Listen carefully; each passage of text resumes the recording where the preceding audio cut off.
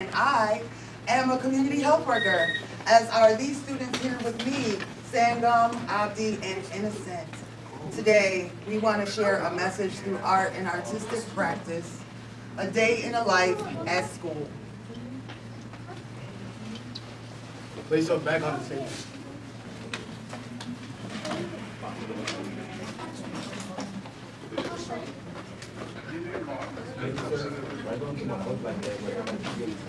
Come on, Dad.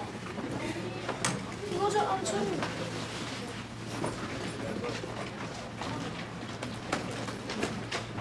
Why are you being so touchy? I have to see if you have anything on you. Send her out.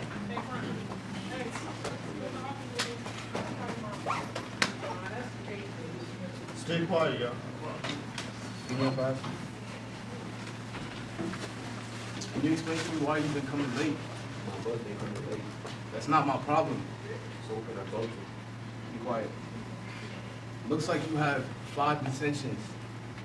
You are now suspended. Nah, that's so weak. Stop talking. You are now suspended. I know. Here's your pass. Take it to the office. They will call your parents. Stop coming to school late. Here.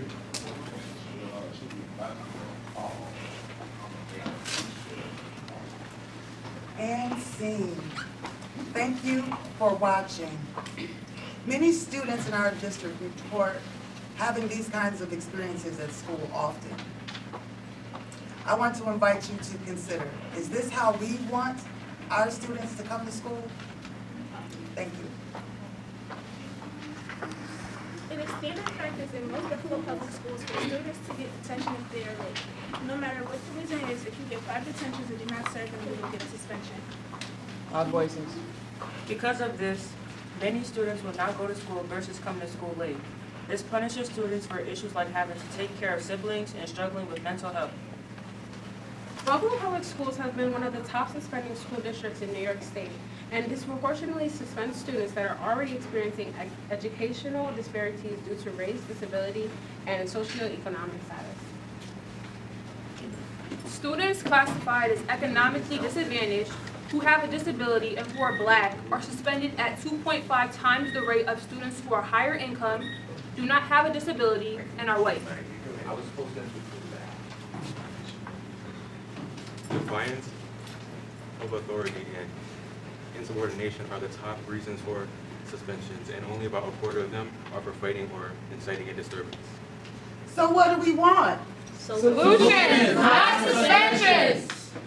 Suspensions for students in kindergarten to 3rd grade should be eliminated immediately, in line with the New York State Solutions, Not Suspensions Act.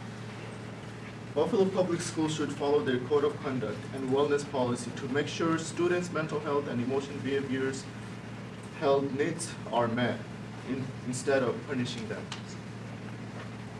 Positive behavior interventions, restorative practices, and addressing students' basic health, safety, and academic needs can be drastically reduced with suspensions. Needs can be drastically reduced with suspensions. Thank you for coming today. We will now be heading into the Board of Education meeting where students will be reenacting this skit and several others as part of today's speakers list.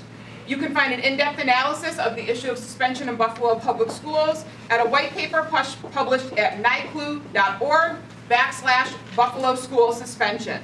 Tomorrow at 11 a.m. at Mount Olive Church, we will be hosting a statewide press conference to endorse recommendations released last week on school safety from the New York State Education Department and call on the state legislature to pass the Solutions Not Suspension Act. Thank you, everybody. Take a bow, students.